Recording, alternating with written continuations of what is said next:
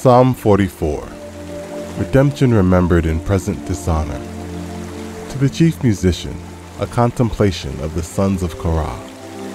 We have heard with our ears, O God.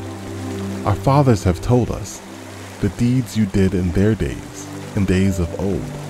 You drove out the nations with your hand, but them you planted.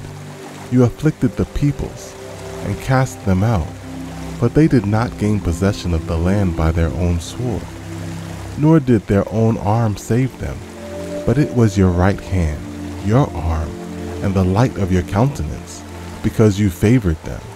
You are my king, O God. Command victories for Jacob. Through you we will push down our enemies. Through your name we will trample those who rise up against us.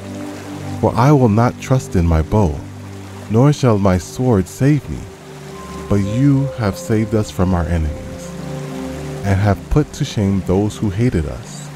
In God we boast all day long, and praise your name forever. Selah. But you have cast us off and put us to shame. And you do not go out with our armies. You make us turn back from the enemy, and those who hate us have taken spoil for themselves.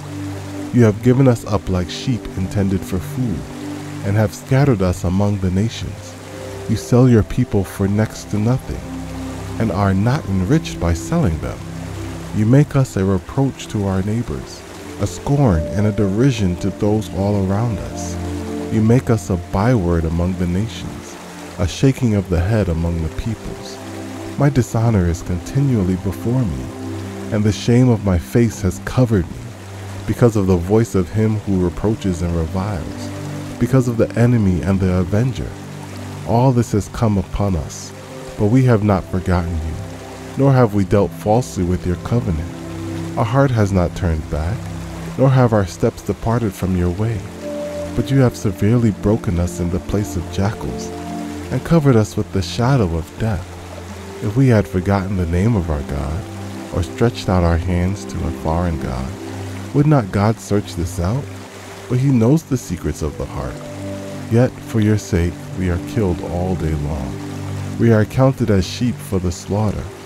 Awake, why do you sleep, O Lord?